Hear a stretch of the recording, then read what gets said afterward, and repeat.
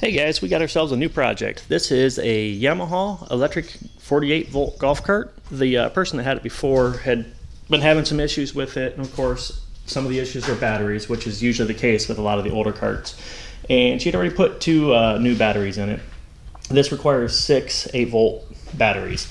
She's already replaced 2 and still was having problems.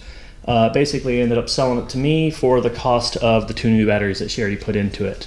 So I pretty much got the cart, the 2 new batteries it came with. I'm going to need to get 4 more. It came with both the high current charger as well as a trigger charger. One of the first things I did was wired in a bunch of regular car batteries just to get it pretty close to 48 volts, just to see if everything worked. And the motor was able to drive me around the driveway, up and down a couple hills. It definitely runs. I did notice one additional problem is I did not ever hear this solenoid back here clicking.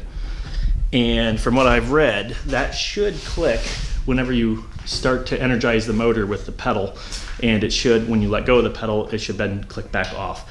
It looks like it disconnects the high current wires from the main control module, which has the big transistors that run the motor. So it could be that her batteries were draining down as a result of this relay not ever opening back up. I'm going to check that here with a meter shortly. The back axle had been slanted quite a bit to the one side. Once we got the body off, the cause was because this link bar right here had been bent into a really big horseshoe. So much so that the axle was pushed quite a bit over to the one side. The only thing I can think of that would cause that to bend on these little guys would be like if you slid down an icy hill, got turned sideways, and the rear axle slammed into something pretty solid. Don't know that that's what happened, but that's my best guess. But anyway, I was able to take a crowbar and straighten it out most of the way. It's not perfect, but it's close, a lot closer than it was. And the axle's now pretty close to where it needs to be. I think it'll work just fine where it is. I may tweak on it some more. But we do have a lot of rust damage. So most of it has to do with where the batteries were. I'm guessing there may have been some battery corrosion leakage at some point and rusted out our battery tray. So we're gonna brace that up a little bit. And the one other bad spot we had was this kick panel. You could almost put your foot right through it. In fact, I almost started to do that when I was going down one of the hills while I was test driving it. And I've already braced that up a little bit with some unistrut from back here. So now we've got some structure again. This right here was pretty much all the metal was gone. You could tell the way it used to be. If you look over on the passenger side, there was supposed to be a vertical brace or another vertical brace, and then this side bar, which this side's not great, but it's okay for now, I think. This is just going to be more of a toy project to kind of play around with it. So what I want to do with this is I'm curious if we can put enough panels on this guy. I'm thinking the canopy is, I've got it off already. It's back here. So here's our canopy for it. And I'm hoping to put at least 3 panels on this. And I'm going to play with some ideas and options to kind of see what configuration works best. I might go with 3 12 volts, which doesn't get us as high enough voltage as we need for some charge controllers. Though I did find there is at least one charge controller out there that's supposed to be able to boost the voltage up, which is uncommon. Usually if you're charging a 48 volt bank, you need at least 48 volts input on your solar panels, but not apparently with this one controller that I found. So I'm either going to go that route, or I'm going to have to go with smaller panels so that I can get enough of them on there to get the voltage over 48 volts. I'm going to do a little homework, try to figure out which way is going to be better to go on that. But what I think will be really neat to see is if we can actually use this around the property for chores, doing weed whacking and pulling maybe like a yard trailer, that kind of stuff. Not going on big trips, but just the short, occasional, intermittent use around the property. I'd like to see if you can realistically use it without ever having to plug it in and charge it. I think that'd be really cool to find out, and I'm hoping that's going to be the case. So a couple questions I'm hoping you guys can help me with. I think this is a G19, but I can't find the serial number to confirm that. Here's what the plastics look like. This is the back one. It's been painted several times. And there was also a golf cart tray that has been removed out of here. I have it over here actually. So there's the tray, the back panel, and then the front looks like this. It looks like it's had a headlight and turn signal kit added at one point in time, but the wiring on that's all shot, none of it's working. And there was a decal on the back behind the seat, this is where your seat would sit, that normally gives you the year, but it's been painted, and of course their overspray covered up the model year. I'm thinking that this is a 2000s something G19, but I'm hoping maybe there's some Yamaha golf cart experts on there that can tell me what to look for to confirm that. And the next reason I'd like to know that is I would like to get a schematic for it.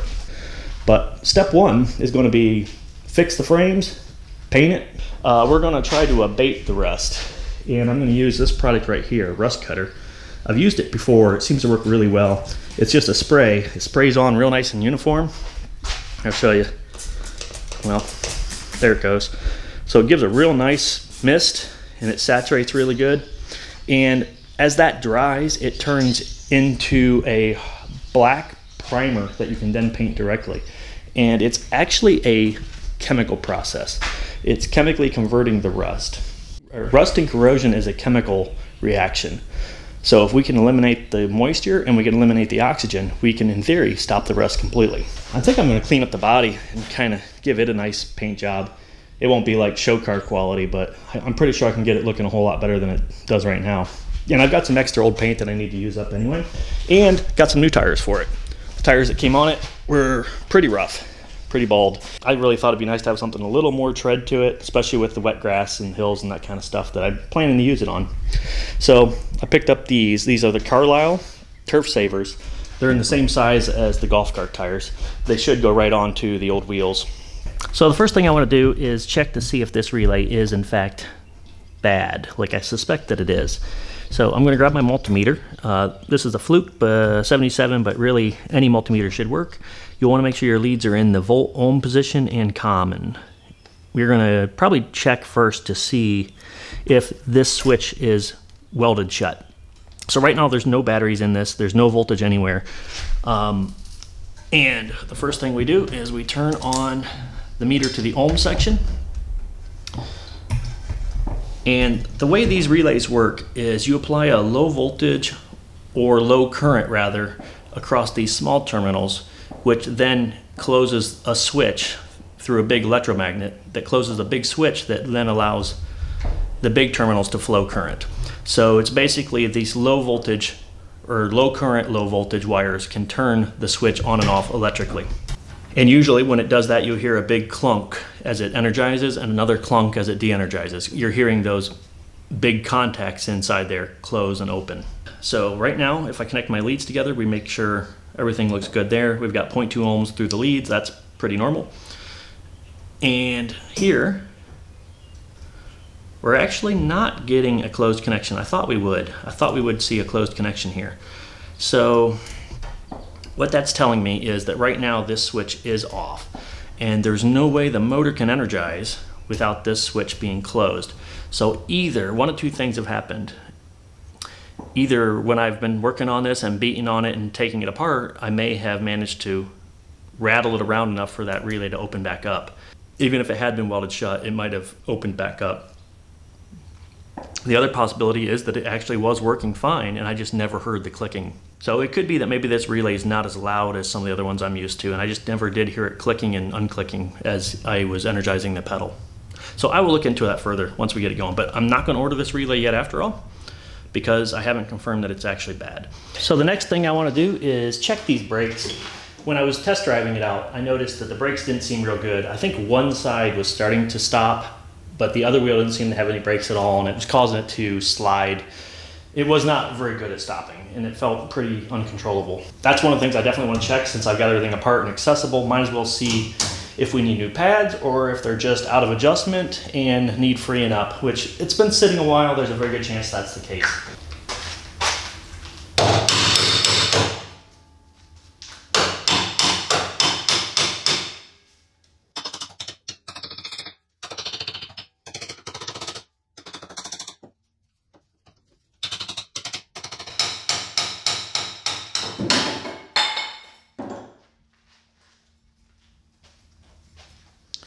Okay, inside of the drum looks pretty good.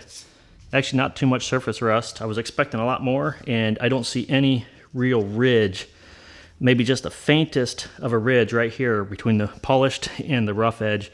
That tells you how much wear this drum has had. In this case, very, very little. And our pads actually have quite a bit of pad as well. So this may have been the side that is working, or it may need some adjusting.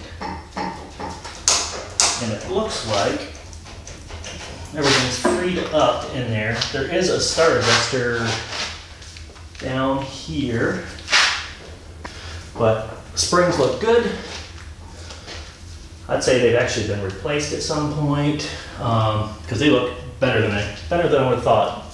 Okay, these ones are loosened back up, and I was just looking at the way these adjusters work. Once I have it loosened all the way up, I can actually tighten it up again with just every time I move the brake lever, it clicks forward. So these are self-adjusting, and it will tighten itself back up until it's where it needs to be. So we just got to get this back on. There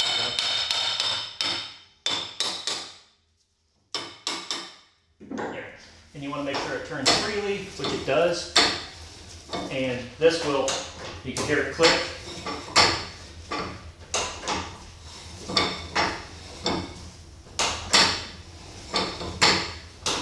Every time that's clicking, we're advancing that star wheel.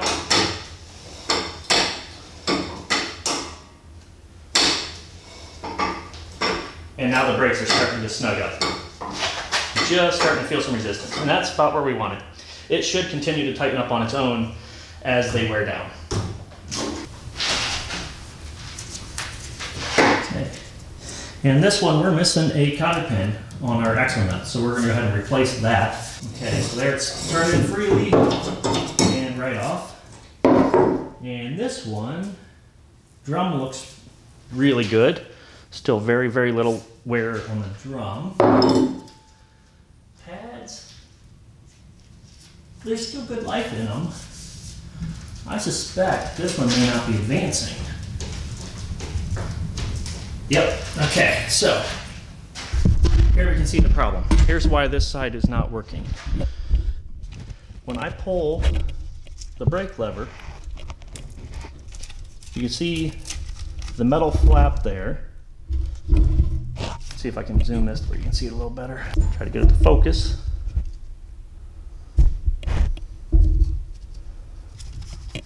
When I pull the brake lever, it's supposed to engage that next star, and that's not happening. The next tooth on this star, and it should then continue to index, but it's not doing that. So I need to take a look at it. The cable itself wasn't giving me enough play to do it from here in the back. Now I can. So I think what happened is I had a sticky point in our cable that we just worked loose. So now it appears like it's working again. Let's go ahead and put it back together and test it.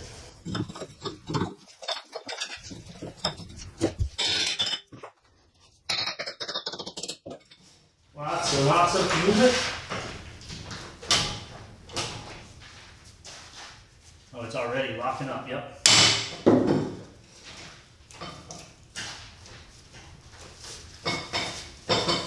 And I'm feeling some resistance, so I think we're good there.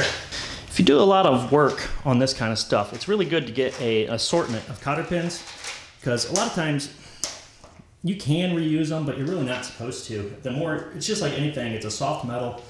You bend it too many times and eventually it'll just bend and break.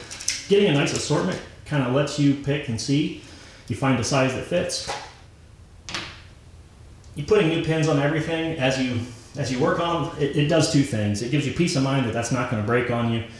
It's really worth the small cost just at the ease of putting in the new one. You're not fighting the bent up one trying to get it back in there.